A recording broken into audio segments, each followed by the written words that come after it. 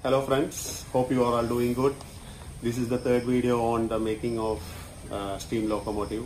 First part was the pilot wheel and the second part was making of the trailing wheels. Hope you have seen both the videos. If not, please do watch them before this or after this.